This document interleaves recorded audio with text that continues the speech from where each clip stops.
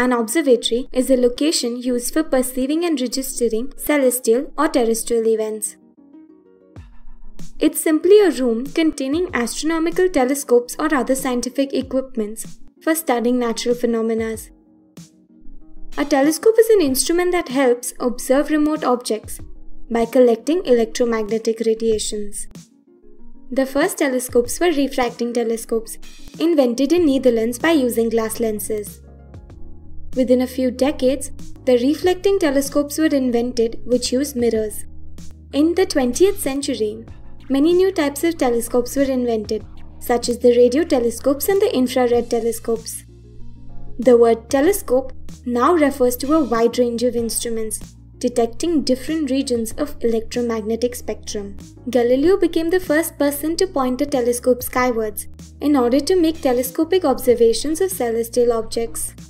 Astronomical observatories mainly include ground-based observatories and space-based observatories. Ground-based observatories are located on the surface of Earth.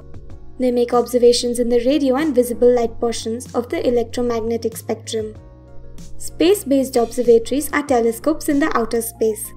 They are used for observing distant planets, galaxies, and other outer space objects.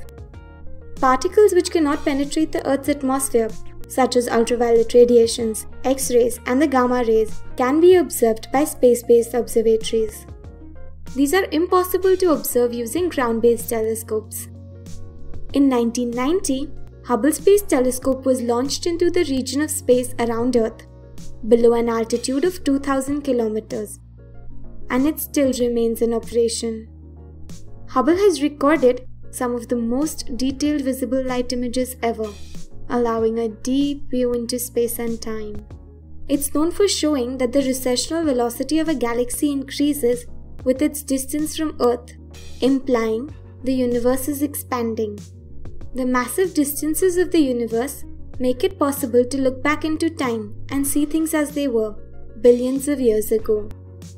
That is because the speed of light is fast, but not instantaneous.